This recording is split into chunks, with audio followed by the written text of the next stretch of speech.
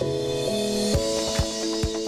are at the Breakfast of Champions for the Special Olympics of Oregon, and it's something I'm very passionate about because being an athlete, we always talk about being a champion on the field, but this is really being a champion for other athletes and lifting them up and giving them opportunities. You know, as a person with a disability, I have seen and experienced firsthand the exclusion that often occurs in sports, and we are trying to change that here at Special Olympics Oregon. My dad was a runner, and I started to go for running.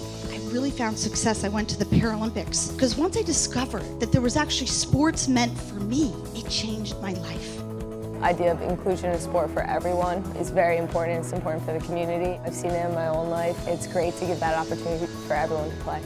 To be a part of this community and a part of this room of people who find that same importance, no matter what you look like, what disability you have, what we're doing here today, it matters.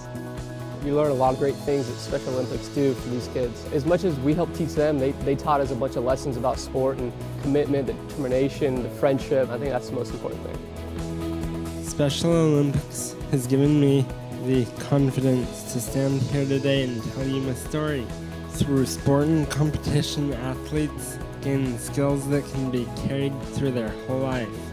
It's all because of donations such as your guys's that me and my fellow athletes can participate in these amazing experiences.